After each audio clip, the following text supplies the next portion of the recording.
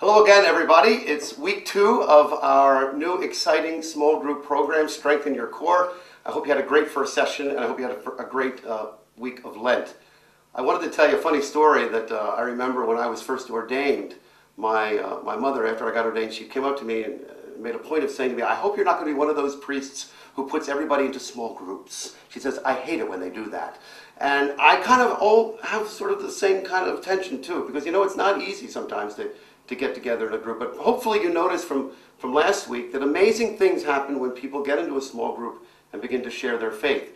That's when we really have new insights. It never fails that for me when we're preparing for Sunday and our Tuesday night group gets together and talks about the upcoming gospel, when I hear somebody else read it and when I hear it in a different voice or somebody else comment on it, it gives me a whole new perspective on it, something that I didn't see. So there's a real value to this. So if you're thinking maybe you weren't sure if you wanted to come back again or something didn't go quite the way you thought it was going to go last week, I'm glad you came back and I'm glad you're going to do this again.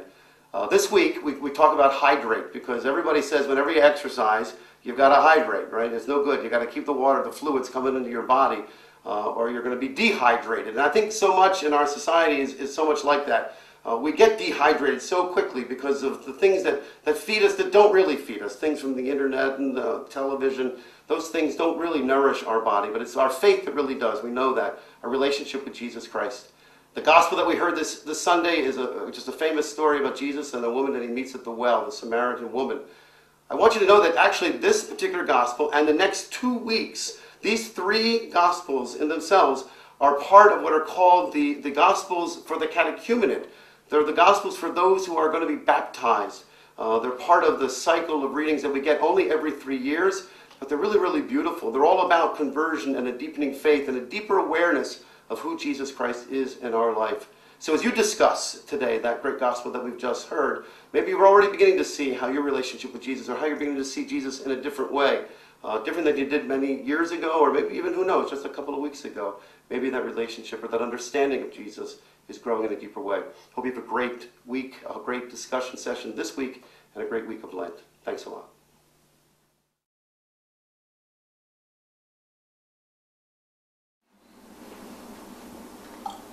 Hi, I'm Sue, and this is my husband, Don. Hi. And we were just listening to the gospel this week and had some thoughts.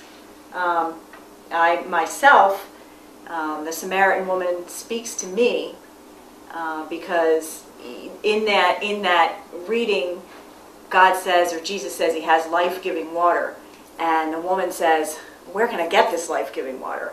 And to me, I think that speaks volumes, because in life we have so many things all set up and figured out. We have somebody to take care of our finances, and we have somebody that helps us out with our health. We have blood sugar issues, or we want to get healthy, or we want to go on a diet. We've got it all figured out. We have somebody to help us out. We have our doctors, and we go to the gym and we work out and we get strong and try to take care of ourselves. But then when it comes to your spirituality, it's like it's just, you need so much more in order to get through life and to deal with all the problems, And I feel like when you really look at it, you've got 168 hours in the week, and you spend like maybe one of them at church, and the rest of the time you're just trying to deal with it, and you're trying to struggle through and find something to inspire you and give you that strength. And I personally feel like if you don't take care of that spirituality and maybe surround yourself with people who can give you some strength, or bounce ideas off, or take the dog for the walk and pray on a daily basis, or find that saint who speaks to you, or gives you that strength, it just dries up. It's like she was thirsty. The Samaritan woman was thirsty, and I feel like in life we can be so spiritually thirsty, and we just let that well dry up unless you really stay on top of it and surround yourself with people and make it like a focal part of your life instead of just something offhand. That's kind of what I got out of it. What did you get out of it? Well, I found that when I was younger, I was a pretty selfish person and kind of backburnered my faith, my religion, and didn't really pay too much attention to it. It was more for me. What am I getting out of this? What am I doing? How am I didn't worry about how I treated people. I worried about how I felt and what I wanted to do. What I got out of that reading was when Jesus walked up there, he could see right through her. He knew all her faults, all her sins, everything about her. And he was still willing to offer her the water and breathe life, just to treat her with respect and to treat her like a person. And I found within my faith and getting more involved in some of the church things and going to Mass and really paying attention to the readings, I can look at people, I handle people differently. When somebody comes up, I realize every person I'm talking to, whether I just met them or whether I've worked with them for a long time, they all have they all have their own problems in their own life, and that 1 minute or 2 minutes they're standing there talking to you. You don't know what's going on and how they're doing, and I need to step back, and I can honestly say, I feel differently when I'm talking to people now. I can look at them and realize, okay, they're not actually handling this situation properly, but they could have so much going on in their life right now, and it's not about me. I need to listen to them and try to treat them with respect and know that that's just the way they are at this particular moment.